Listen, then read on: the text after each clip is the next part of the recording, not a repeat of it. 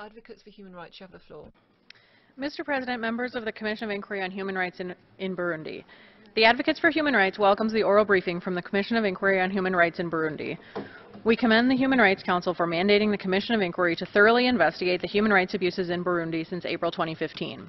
As the Commission of Inquiry has noted, the human rights situation in Burundi continues to deteriorate, with widespread and systematic repression of suspected opponents, civil society, and media. State actors, including members of the police and the Imbonerakure Youth League of the ruling party, continue to commit abuses with impunity. In the U.S., the Advocates for Human Rights provides free legal services to asylum seekers, including individuals who have fled the human rights abuses in Burundi discussed by the Commission of Inquiry.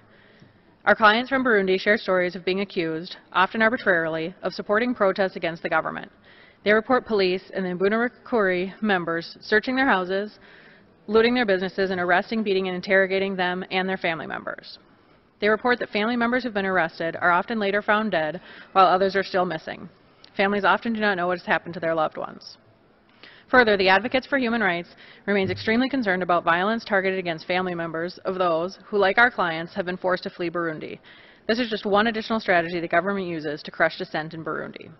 The Advocates for Human Rights calls upon the Human Rights Council to continue the mandate of the Commission of Inquiry on Human Rights in Burundi and keep the situation of Burundi on its agenda under Item 4. Request that the Security Council impose sanctions targeted against individuals responsible for ongoing gross and systematic human rights violations and Burundi's deliberate obstruction of the Commission of Inquiry and other UN mechanisms mandated to document human rights violations. Encourage domestic, regional, and international justice mechanisms to take all necessary measures to ensure that individuals responsible for these human rights abuses are held accountable.